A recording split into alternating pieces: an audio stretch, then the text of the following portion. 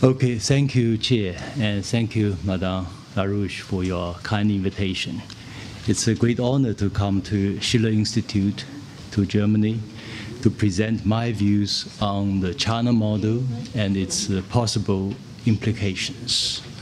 So I will speak for about 45 minutes or slightly more, and then there'll be other, eventually we'll have Q&A, questions and answers. So I'll start with this interesting encounter between me and Zachariah, the famous CNN host. He asked me once at the conference, he said, my goodness, you always say China is unique and Western model cannot apply to China, but why all the Asian countries, except China, have adopted Western model?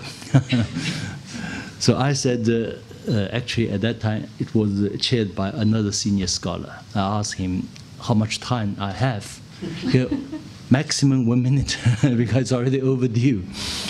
So I said, then one sentence, because China has performed better than all other Asian countries combined over the past 3 decades.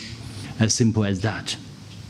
And I said, behind this is, of course, what I call the China model. And the China model and the US model, let's compete. Which model can work better? This is a quick slide to show the huge reduction of poverty in China. Actually, 70% of the world's poverty eradication has occurred in China.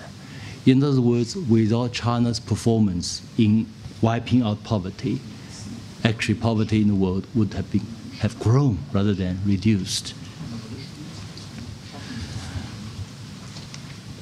And these are some major indexes about China's rapid development.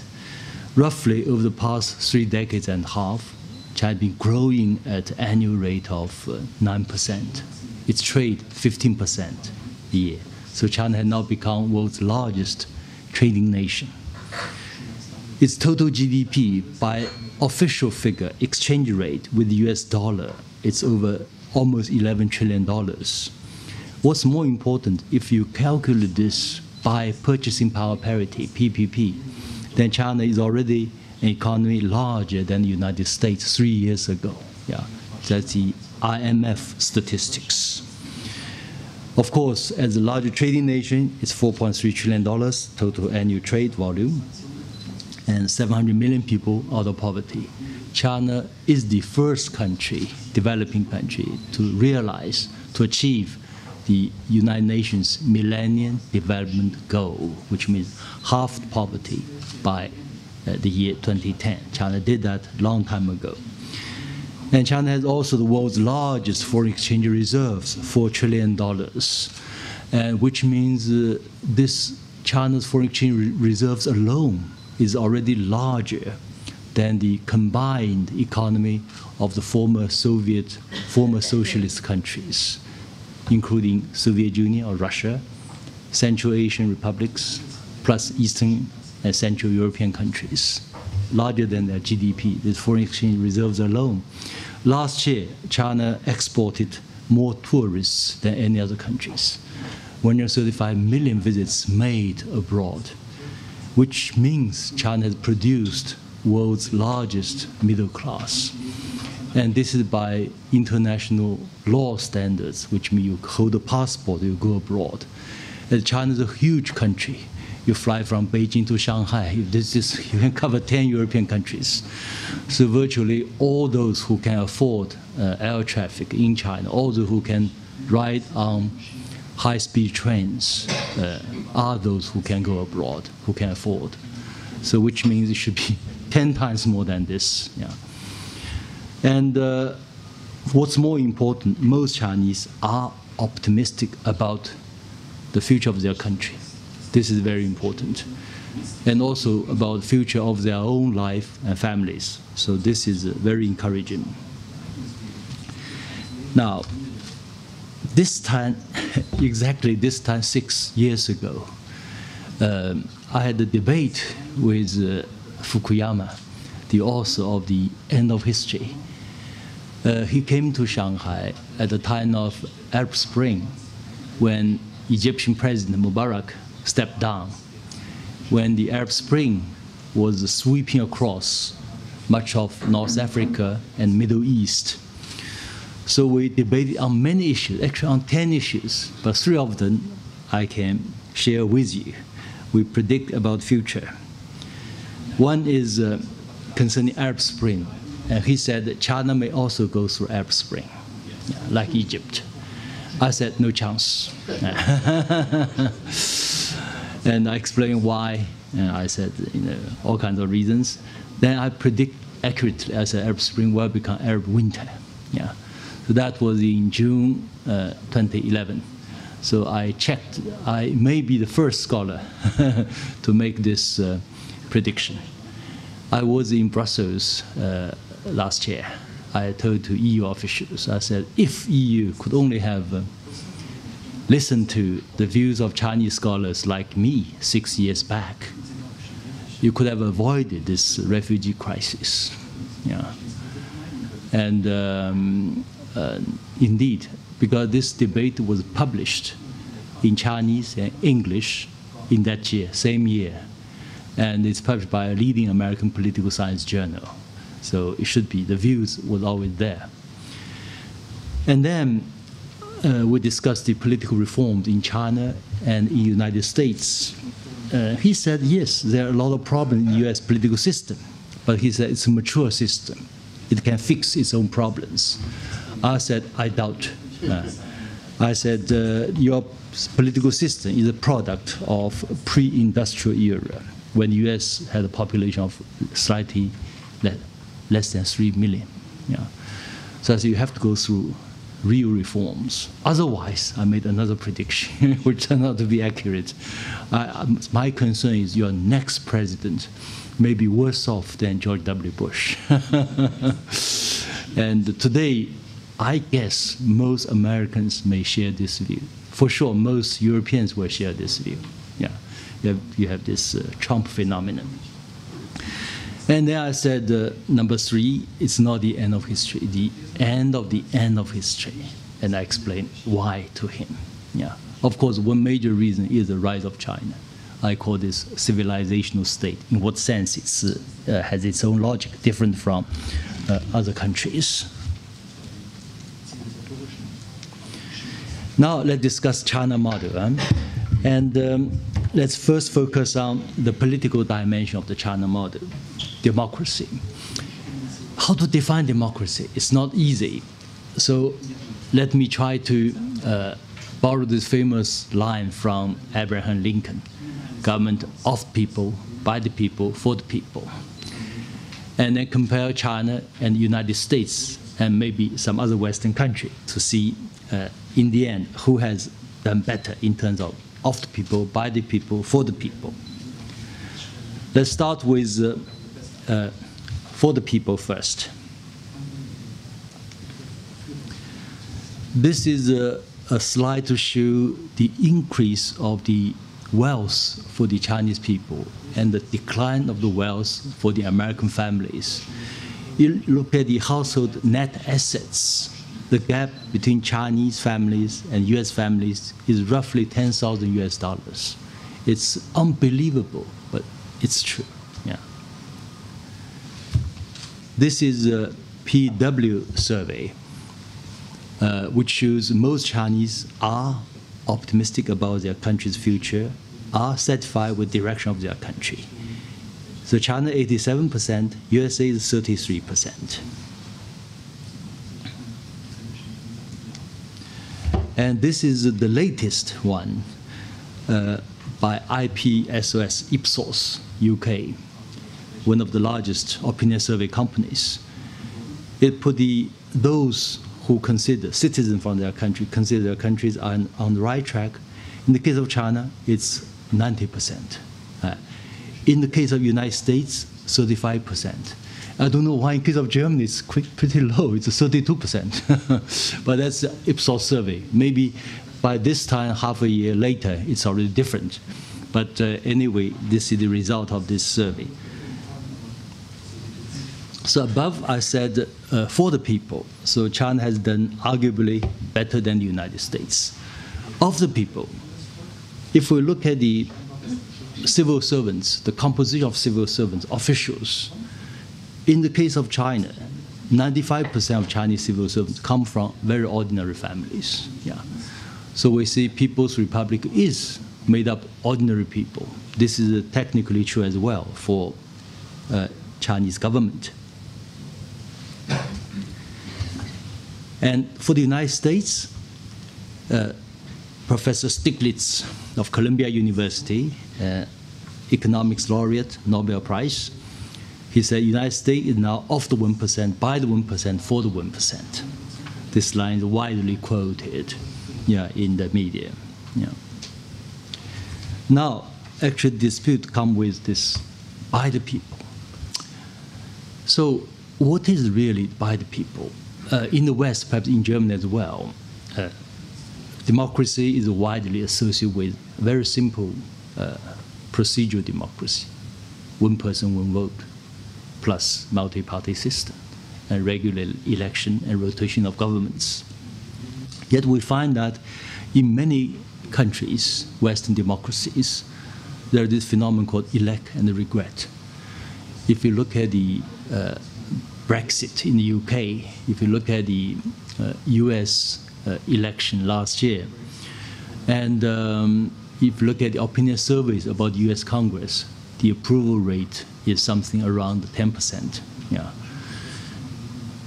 So here there is a contrast. The Western approach about democracy has focused on what's called the procedural democracy. If procedurally it's correct, that's democracy. The Chinese approach is different. China approach says, let's first look at substance. So what's the objective of democracy? And then try to explore what are the best means, ways, and means of democracy. So we have conducted wide, extensive experiments. I'll come to that. I call this a paradigm shift from what's called the democracy versus autocracy to good governance versus bad governance. Yeah. In other words, democracy at the level of substance should be good governance. And how to achieve good governance, each country, each nation should explore approaches, procedures appropriate to their national conditions. And that will be the approach China has adopted.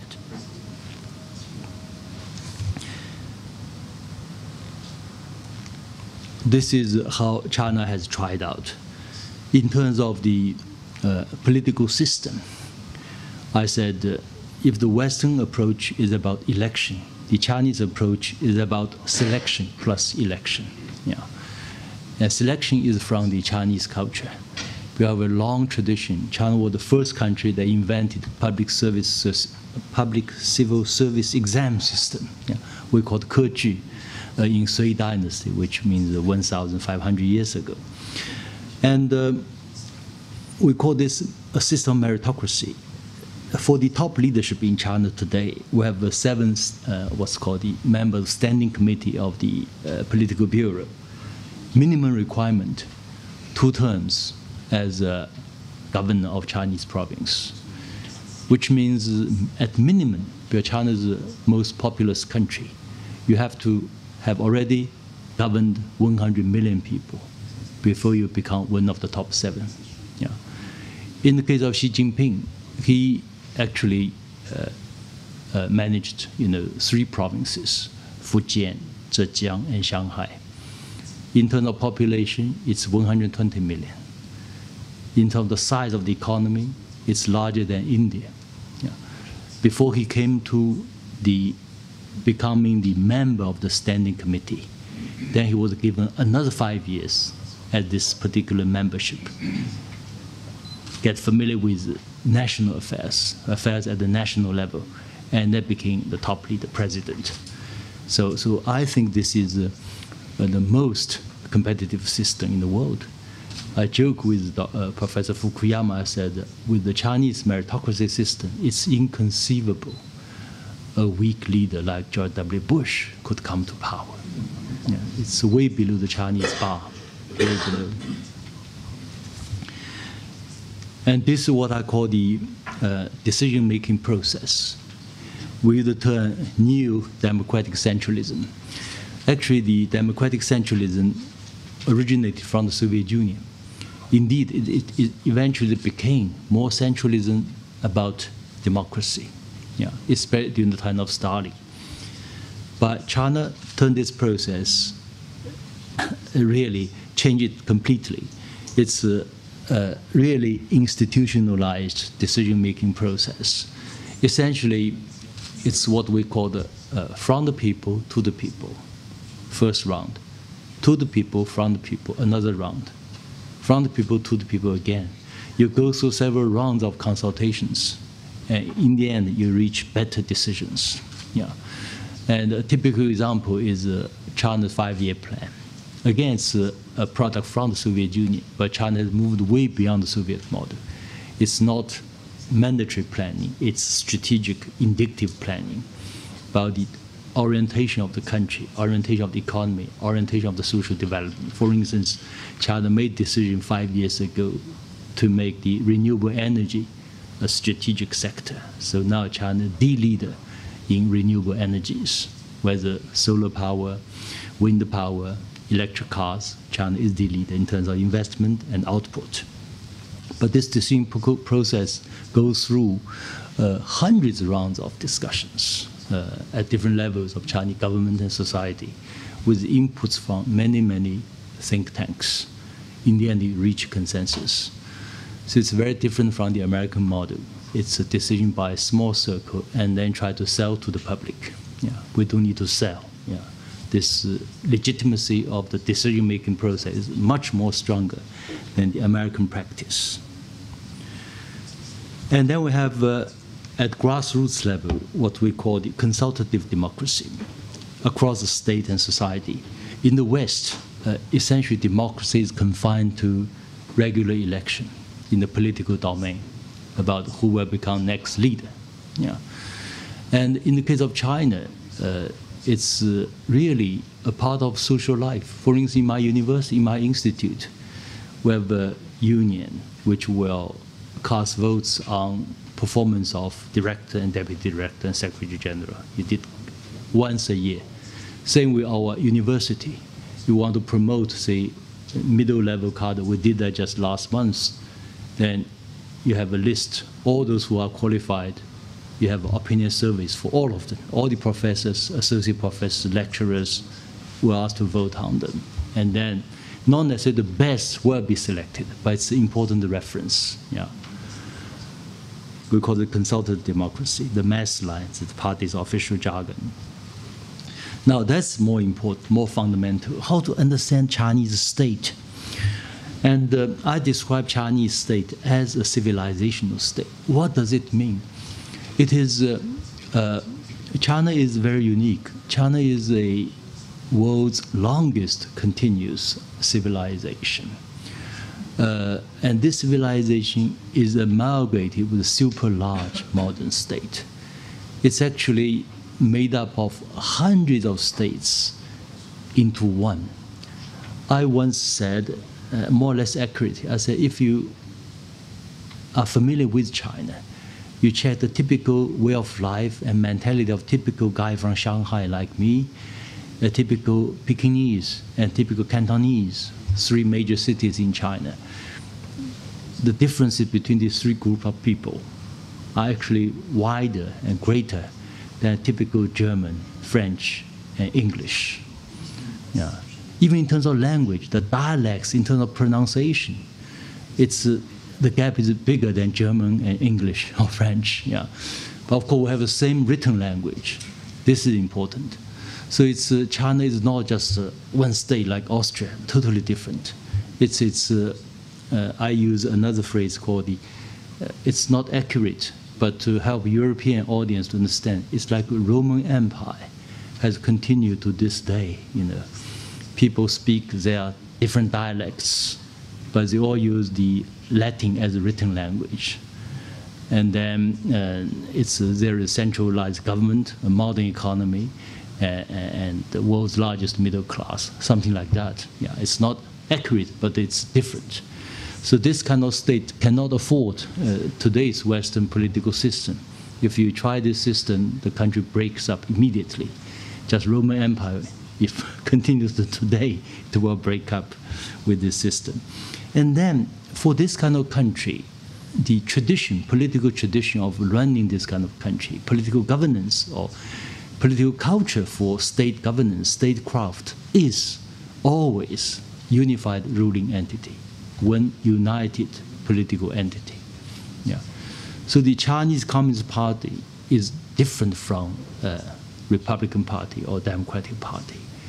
Those Western political parties are openly representative of certain groups, and then they compete with each other for election.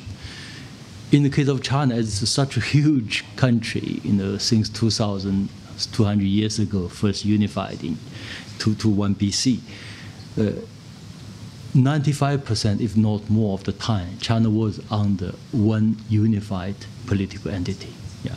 The emperor, the court, and this situation continued to this day. So I call Chinese Communist Party as a grand coalition. And you have all kinds of different voices, interests within the party. But you have to reach consensus and move on the consensus. So sometimes I use another term. I said in the West, political parties are openly representative of partial interests, the interests of certain groups. In the case of China, even it's long past, you have to represent so-called under heaven. Yeah. If you cannot represent, you have to claim you represent all under heaven. If you claim you only represent part of the society, then you cannot come to power at all. Yeah. So this is a very different political tradition. Yeah. Now this is my quick summary of the so-called China model. And politically, essentially it's selection plus election. You have a vigorous process of selection, and then you have a process of election. And then you have a unified ruling entity. Today it's called the Communist Party. Many people don't like this name, especially in the West. For Germany, you have the East Germany experience, and but I try to convince you, it's what's more important is the substance. Yeah, some people in the West always think China is none other than another East Germany, 10 times larger. No, it's very different. It's an older civilization, and this tradition continues. In the economic domain, it's a mixed economy. It's officially called socialist market economy. But it's different from, there's some similarity between the continental model. State plays a relatively larger role than the Anglo-Saxon model. But in the case of China, you have the state ownership of land. Yeah. We are all property owners, but we have the contract with the state. You own the landship for the right to use this piece of land, yeah, for 70 years, and then it will be renewed, something like that.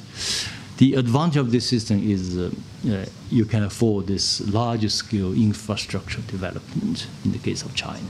Yeah. And then when I say mixed economy, I can give an example. China is now leading the world in the mobile phone economy, you may call this. What our objective is, what we call this, the fourth industrial revolution. Yeah. With one mobile phone, you can do everything. For in Shanghai, you don't need credit cards, you don't need cash. Everything paid by your mobile phone. It's already achieved. Yeah. And today, this mobile phone payment is already in China larger than the Japan's GDP. Yeah. Yeah, it's 50 times of the United States. And behind the typical mixed economy, for instance, I was at Oxford last November. China now has a company you must have heard of called the Alibaba, yeah, Jack Ma. And he invented a festival, shopping spree, Double 11, so 1111 for singles. But actually, in India, it's for everyone. So in Double 11 festival last year, the one-day trade volume, e-commerce volume, was larger than the e-commerce volume of the whole country of India in 1 year. Yeah, it's 1,207 127 million Chinese yuan. Yeah, so it's about $300 billion, something like that. It's larger than the India's e-commerce for the whole year. And behind this, Jack Ma, Alibaba, is a private company. It's doing extremely well. But I said it's a mixed economy. This whole logistics, highway, expressways, high-speed trains, this mobile system, 4G, 5G. Now, 4G already covered the whole country, 99%. It's a vast country. All these are done by state-owned companies. So it's indeed a combination of two sectors, state sector and private sector. But China's a vast country. You have many villages in the mountains. But China started a project called the hard-paved ways to each and every village. It's have been achieved. And power, electricity coverage for the whole nation, it's achieved. So all these are done by the state sector. So indeed, this is a mixture of both state sector and private sector. Private sector is extremely dynamic, and then you also have the role of the state sector. In the social domain, it's more about interactions between the state and society, rather than especially against the American model, state against, or society versus state, society against the state. It's different. Because in the United States, the tradition is the state is a necessary evil. Yeah. But in the case of China, state is long viewed as a necessary virtue, because the size is different. In China's long history, two major rivers, Yangtze River and Yellow River, run across much of the country. And because the two rivers cause regular floods, and you have to control the floods. To control floods, you need nationwide coordinations. No single province can perform this job. That's why China has shaped this long tradition of slightly larger role for the central government. Yeah. So you do whatever surveys, the central government always enjoy tremendous support in the Chinese public. So this is almost always the case.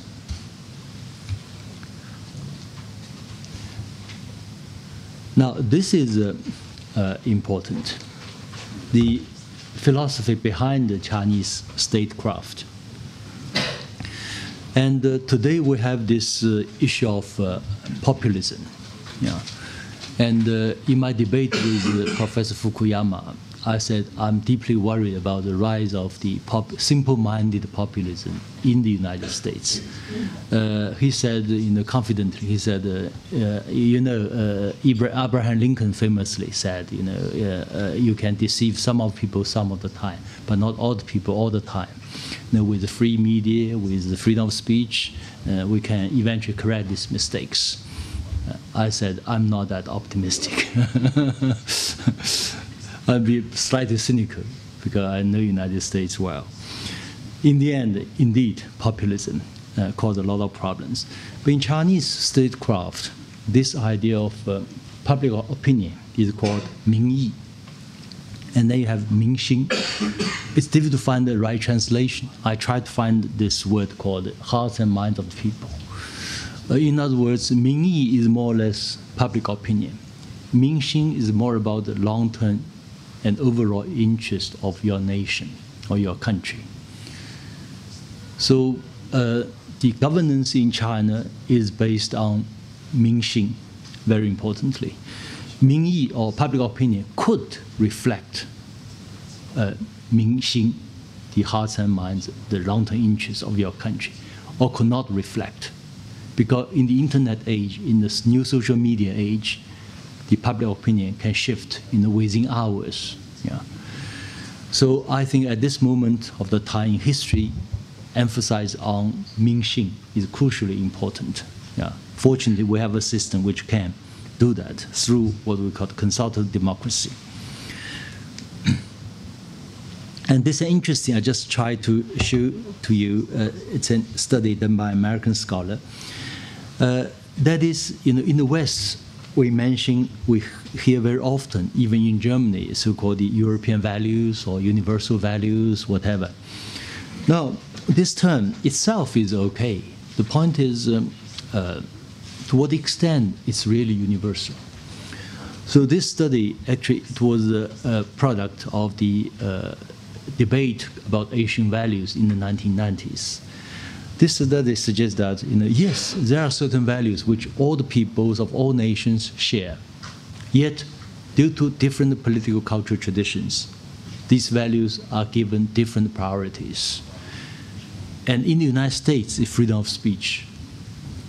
In East Asia, there is almost no exception. It's public order. Yeah. And one reason is very simple. Because you have a large population, and you have relatively smaller per capita resources. So if there is no social order, it's chaos. If you ask Chinese what you fear most, they will tell you 乱, which means chaos. Yeah. So this is the key difference. But always, share this view with my American friends. I said, you really have freedom of speech? United States is such a politically correct society. You have so many taboos, far more taboos than China. You cannot touch upon. Yeah. But same with the European country, even Germany as well, you have this problem. Now, that's my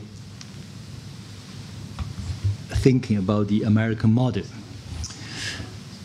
I actually, in my debate with Fukuyama, I mentioned briefly the problem with the US system. Why it's not the end of history? It's the end of history, because there are certain things which I call genetic flaws. One is this assumption, human beings are rational. This whole idea, one person, one vote, is based on that. Indeed, with the new social media, you find that increasingly it's difficult to keep rational. In the case of the United States, the involvement of the money, and then the new social media. Yeah. You want to be rational, it's not that all easy. And then rights have become absolute. That's in Europe as well. Yeah, rights. From humble Chinese view, rights and obligations are always together. Otherwise, the society cannot operate in the long-term basis. And then the procedures are always the most important thing. I agree, procedures are very important. But you look at the West today, United States in particular. From my humble observation of the world today, all countries need some kind of reforms. United States, Germany, European countries, Chinese, Taiwan, Hong Kong, they all need reforms. But actually, most countries can hardly reform. For one thing, procedures are so complicated. For instance, you want to reform in the United States, you need to change or revise the Constitution. But actually, it's impossible to revise the Constitution. As a result, you cannot put forward reforms. China is arguably one of very few countries which can push reforms. Now, the United States, the problem is democracy or moneytocracy. There are still, I think, in the year 2010 and then year 2014, the Supreme Court of the United States decided not to set a ceiling for campaign contributions for companies or individuals. You can contribute as much as you want. So this is not democracy, it's a moneytocracy. I invent the word money talk, moneytocracy. Yeah. And then the issue of weak governance. Fukuyama's phrase called vetocracy. Different institutions veto each other. Then the economy is heavily in debt. Yeah. Now, this will be an interesting fallout from the China model. I said the China model, how it operates, and then its relation with Belt and Road Initiative. So I will describe how the model operates in terms of ideas, in terms of the model's features, and then see their relations with the Belt and Road Initiative. You know that the Chinese president put forward this initiative, Belt and Road Initiative, 4 years ago. It's about really a platform across Eurasia on the land, and then the sea routes from China through South China Sea all the way to Indian Ocean, South Asia, Africa, Europe, and then to Indonesia. So this is a gigantic project, and when it's first put forward 4 years ago, even up to now, it meets a lot of suspicion in the West. If you look at the Western doubts or suspicion, mainly twofold. One is China is now an economy with excessive industrial capacity. It wants to export this kind of excessive industrial capacity. This is one interpretation. The other is about geopolitical. China has geopolitical implications. It will create this new sphere of influence. And in honesty, I must say, yes, China indeed has excessive industrial capacity.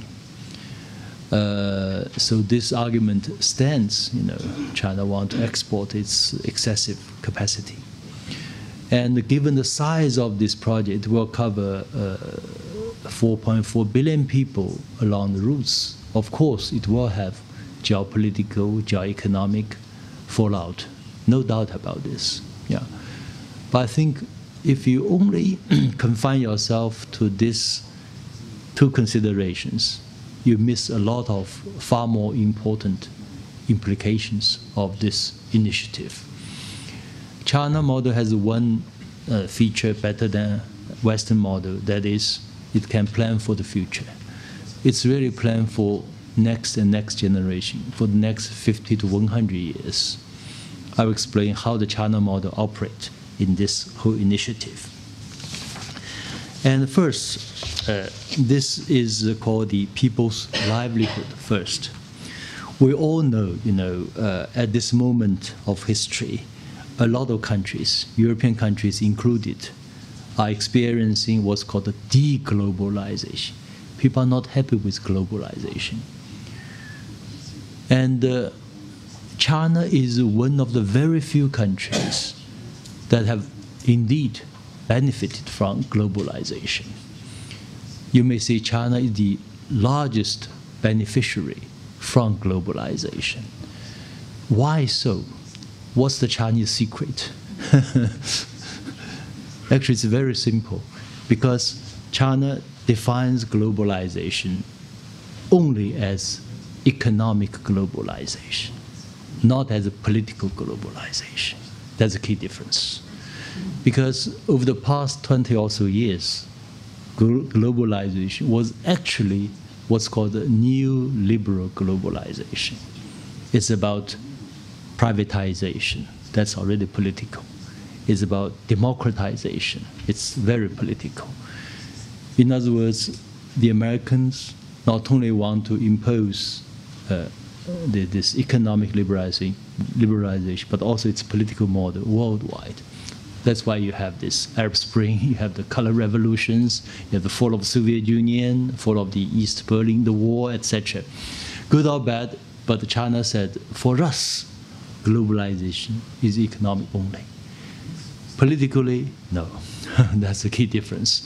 So with this kind of approach, China has become one of the largest beneficiaries of globalization. And why economic liberalization? Because behind this Chinese logic, one of the key features of the China model people's livelihood first, the guiding philosophy. Yeah. What does it mean? It means whatever you do, economic reform, social reform, political reform, you should not allow the political machine or the state structure to operate in vain or become a chatting shop. No. It has to do something concrete, tangible for people's life. It could be material, it could be more than material, but it has to boil down to something concrete for the people. And this people's livelihood first, it reminds me of the famous line from Bill Clinton. He said, "Stupid is the economy." He advised those politicians who want to become prime minister or president, he said, pay attention to the economic performance. So China has all along focused on this, try to improve people's living standards rather than chanting empty slogans. The second, again, is China's model's philosophy, seeking truth from facts. That's a famous line from Deng Xiaoping, Chinese late leader. He said we should seek truth from facts, not from dogmas, whether it's from communist dogma or from capitalist dogma, whether it's about East dogma or West dogma. East dogma is a utopian communist outlook. Western dogma is about democracy, market, represent the best, and the rest is nonsense. Yeah. So Deng said we should try our own approach. He called this Chinese-style socialism. In the end, it has worked. And then you have this opening up at home and abroad. Yeah. In the Belt and Road Initiative, it became what we call the connectivity. Yeah, connectivity at policy level, at infrastructure level, at trade level, at customs level, etc. And I try to introduce another concept called vertical connectivity. I mentioned horizontal connectivity, especially infrastructure between nations. At the vertical level, it's also interesting. You have the underground pipelines for oil, for natural gas. You have highway construction, bullet trains or normal trains, sea links, air links. It's already a bit vertical. What's more important now, China also put forward this cooperation with the satellite business. And then what's more interesting, it has to do with the Europeans, what we call the Beidou system, which is China's GPS system. Yeah. And unfortunately, Europeans missed an opportunity. Yeah. Because originally China planned to have this project in cooperation with European Union. We signed a strategic agreement. For European, you have this Galileo program. Yeah.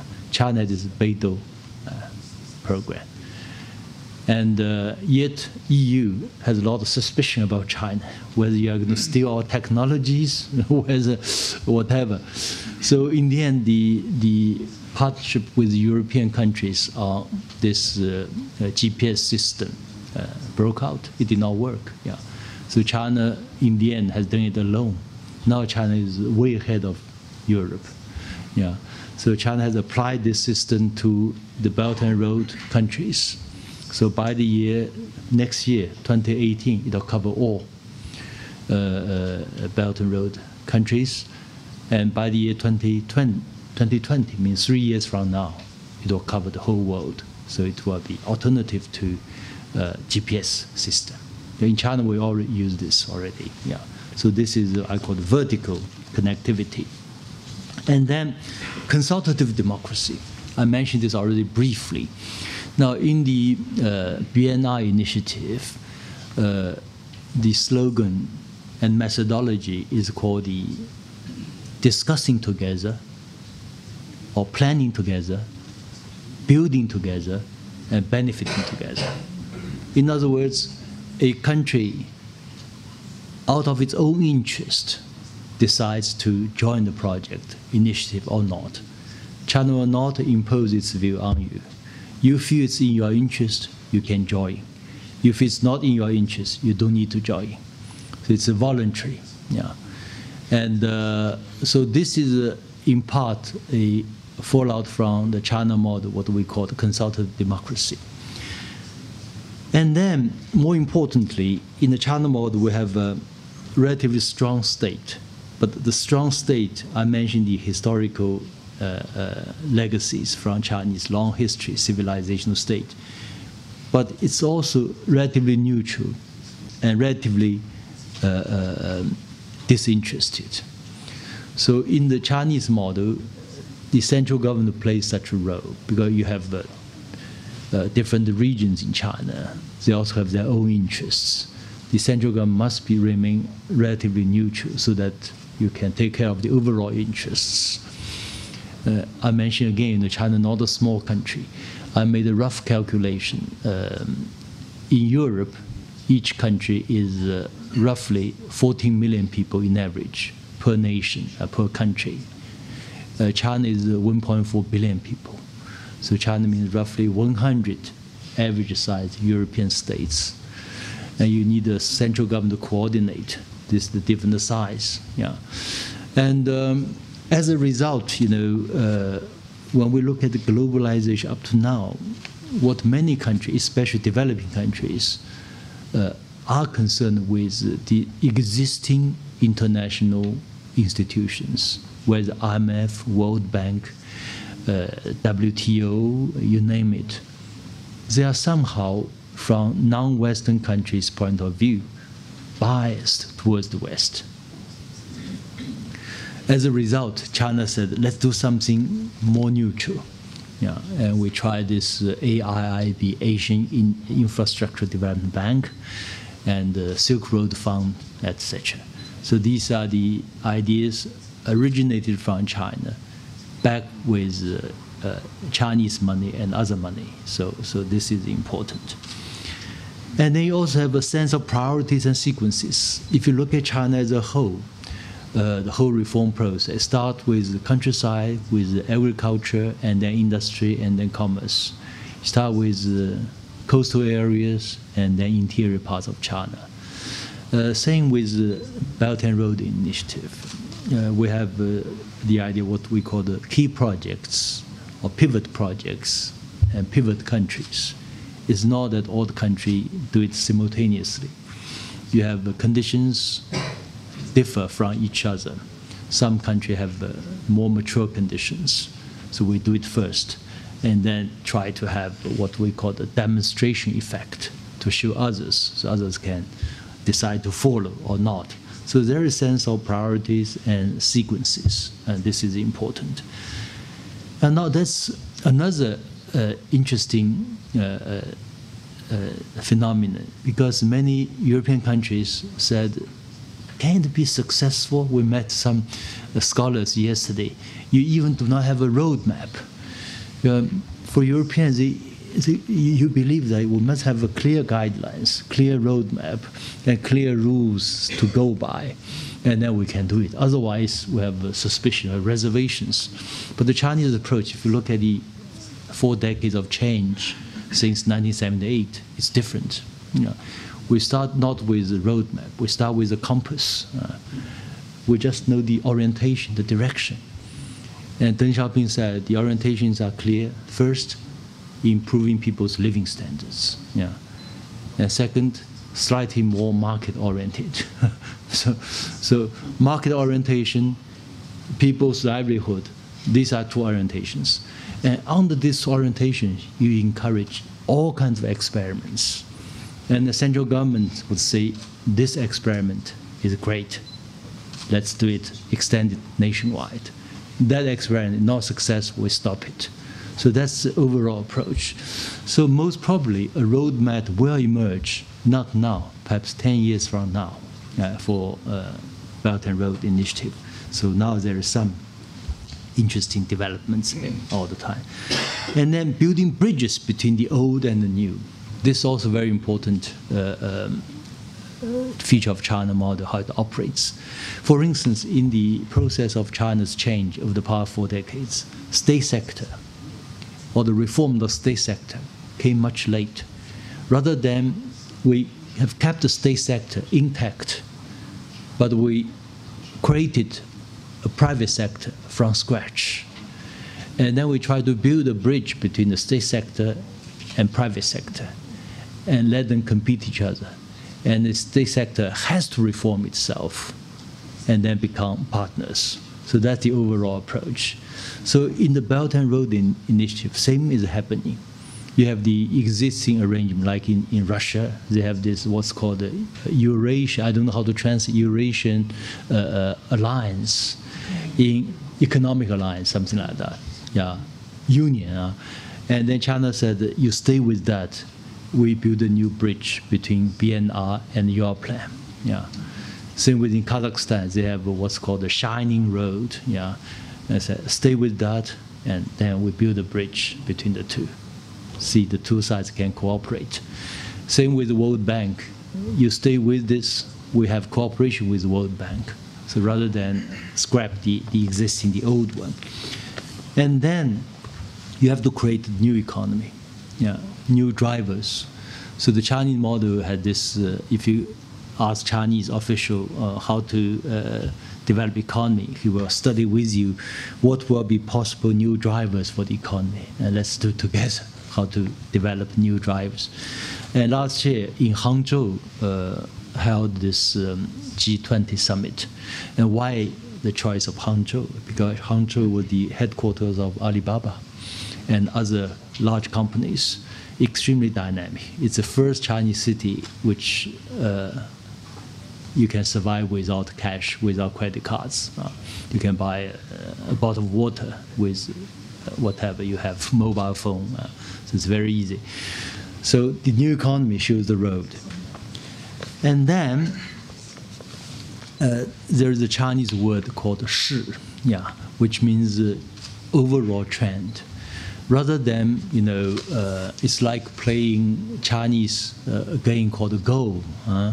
It's a kind of chess, but it's different from chess. It's not physically you destroy one enemy, two enemies. It's about creating space and trend. If this trend is favorable to you, others will follow you. You have no choice, no other choices. It's like AIIB, Asian Infrastructure Development Bank. United States said, no, it's not good. Japan said, no. But China created a trend, shi. So all other countries want to join. UK takes the lead.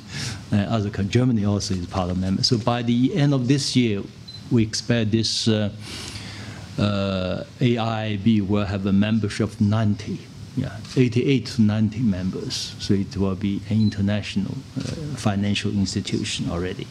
So that will really reshape globalization from what we call zero-sum to win-win partnership. And my last slide is to show my projection about China's future, or Chinese socialism. And China will become the world's largest economy in 10 years. That's by official exchange rate. If it's by purchasing power parity, China is already the largest economy. And China now produces 1 UK in terms of GDP every 3 years, with the extra GDP for every year. 3 years together, you produce the size of the UK economy. Yeah. And China's middle class will be twice the US population in a decade. Today, China middle class of about 300 million. Yeah. So 10 years from now, China will have a middle class, my own estimate, at least 600 million. So twice of the US population.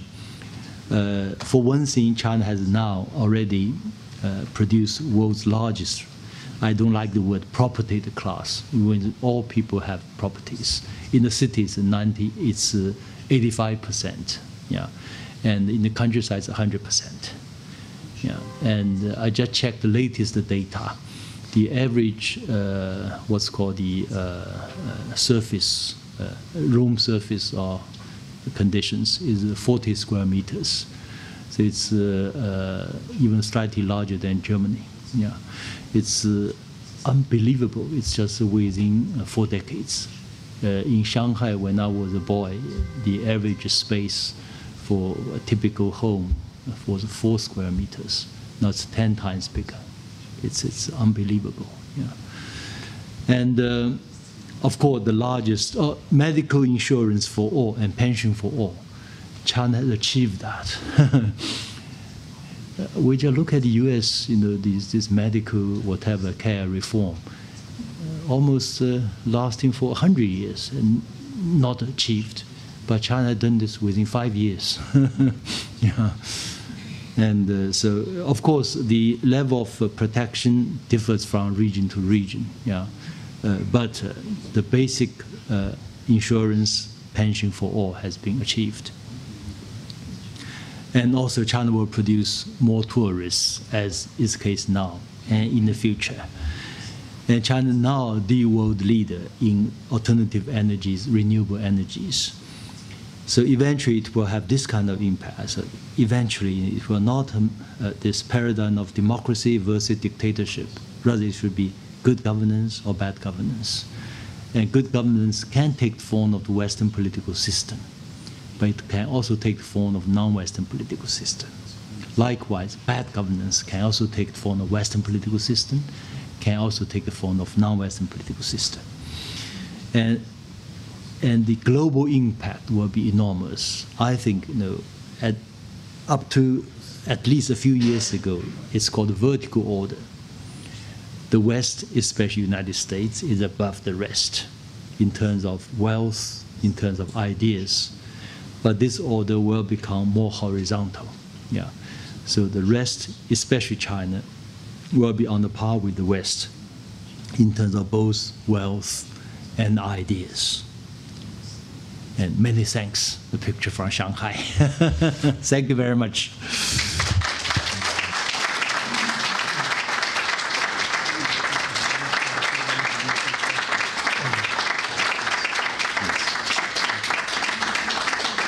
And thank you very much. Before I end my speech, I should also say a warm thank you for the beautiful song. And this jasmine flower is the famous song not only for all the Chinese, but for me particular, because this song, folk song, is from my province. I was born in Jiangsu province, and this song is from Jiangsu province. And I'm deeply touched. So thank you very much. Thank you. Thank you very much.